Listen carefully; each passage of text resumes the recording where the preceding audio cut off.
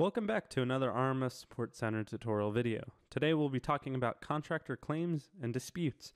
To create a claim or dispute, simply enter into the contract, click on the Finances tab, and click on the blue tile that says Contractor Claims/Disputes.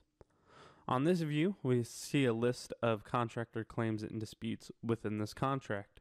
We can add a claim or dispute by clicking the Add button. We see here we have our claim or dispute ID that RMS automatically generates. We can set our project manager by clicking on the blue tile and selecting the staff member's name. Then go ahead and select the type for your claim or dispute.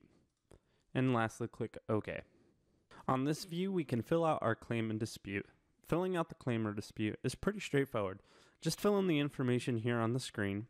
There's even a section down at the bottom for you to add events by clicking the Add button and selecting the list of events that you have and clicking OK.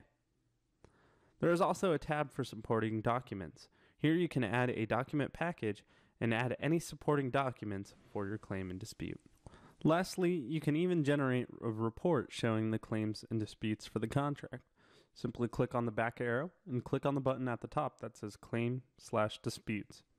Here we see our report generated with our claims in our contract.